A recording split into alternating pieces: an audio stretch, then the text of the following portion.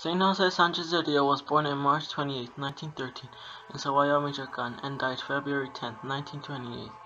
Jose had two brothers, Marquio and Miguel, who were Cristeros.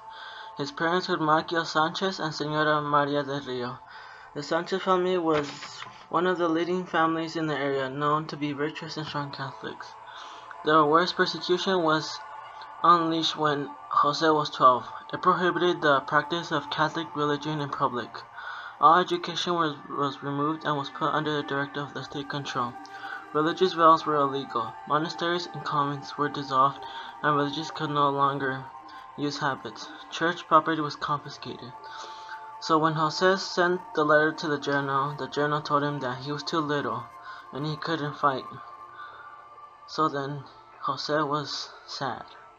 Then Jose was a good boy with a natural pity, an obedient and loving son.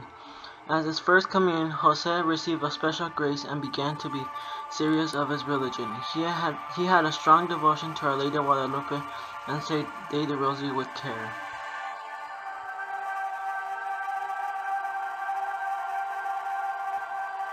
Jose's mother said yes, that he could join the Cristeros. He was happy because he wanted to defend his faith and follow his brother's example.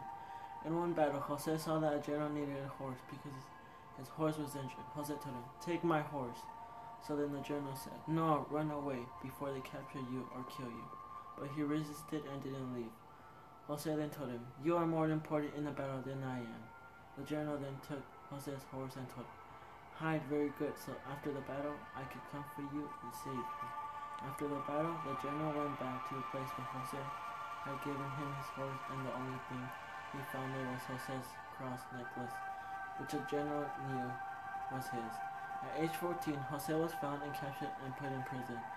On February 10, 1928, they punished him just as they did to Jesus, carrying the cross. The soldiers told him, "Renounce your faith and you'll be free."